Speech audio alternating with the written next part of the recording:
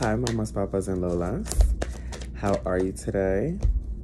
I hope everybody is doing amazing. It is your fellow King God Moses Alan back with another daily message. You have gotten the Wheel of Fortune. That means continue to trust the timing, continue to trust the energies around you, divine timing, because you are on the brink of greatness. Everything that you have ever wanted is right behind patience.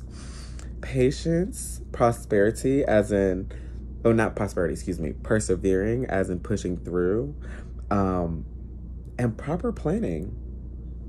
Trusting your timing, continue to stay patient, continue to push through, and continue to plan and execute, because everything that you desire, everything that you've ever wanted, everything that you've ever wanted to manifest, everything that you have lacked is on its way. It's just formulating in the most magnificent way as to why the process isn't rushed and you're not getting it as fast as you think you should, because this is greater than what you could ever even imagine. The time is right, the time is now, and it's happening in divinity, okay? Patience is a virtue. You got this.